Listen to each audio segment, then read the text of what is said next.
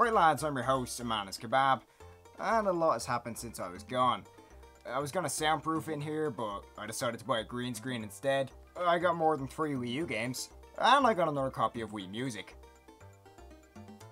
This one is cardboard. But most importantly, I played through a game that my friends have been asking me to cover for a while, and that is Metroid Other M.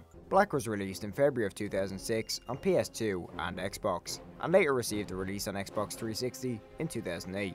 The developers, Criterion, wanted to make the game as realistic as possible, with a gritty, Black Operation storyline, loud and accurate to form guns, and realistic reactions to your character being hit. Graphically, it looks pretty good for a game released in 2006, at what was near the end of the 6th generation, and the game itself is hailed as one of the cult classic shooters of its era. But the real question is, does it still hold that status?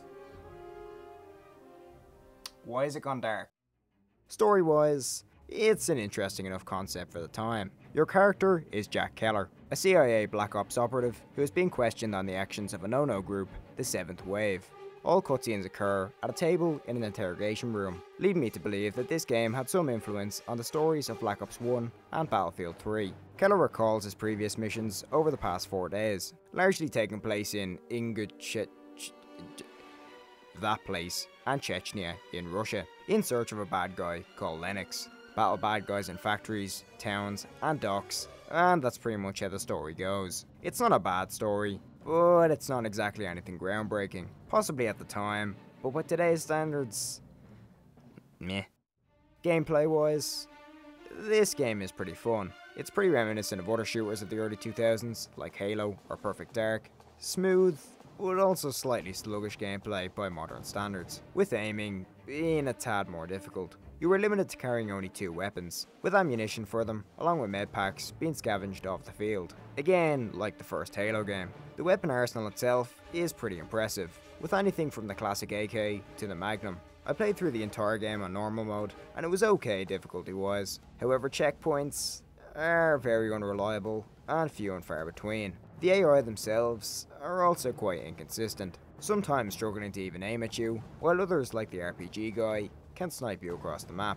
They're also either A, killed in one shot, or B, tank 50 rounds like they've just downed a 6-pack of druids. Just for context, druids is an Irish drink that's drank by people who like to swim in rivers and canals that happen to have trolleys in them. Level design is pretty much as linear as it gets. Sometimes you'll encounter an open area, however the choice of where to go is still very limited. However, we do have destructible environments such as walls, windows and doors, which allow us to access other routes in areas. The missions themselves range in variety, and have both main and side objectives. The side objectives mostly being to find or destroy intel, which is...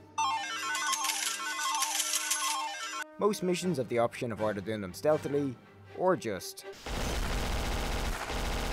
Did I mention the guns are allowed? The gun sounds in this game are possibly some of the best and worst I've ever heard. Best because they sound badass as fuck, but worse because the ringing in your ears after playing this game for more than 10 minutes does tend to get a tad annoying. There's also this weird blur that you get when you reload, and that's about it for this game.